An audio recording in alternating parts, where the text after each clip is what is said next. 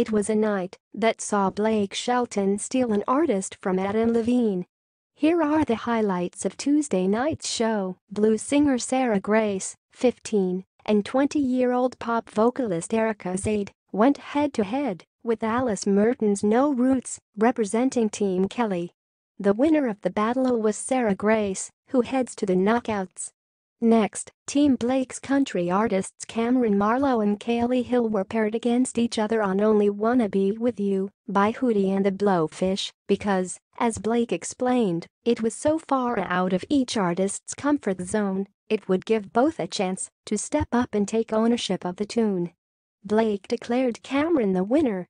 His guest advisor, CeeLo Green, warned the artists to respect the original version and don't oversing it.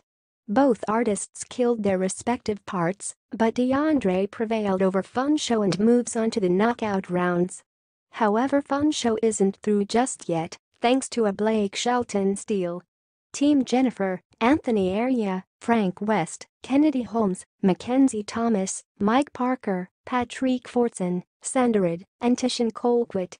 Team Kelly, Abby Cates, Cheval Shepard, Claire Dejian, Cody Ray Raymond, Kimberly Joyed, Natasha Greycloud, Sarah Grace and Zach Sy. The knockout rounds on The Voice get underway Monday at 8 p.m.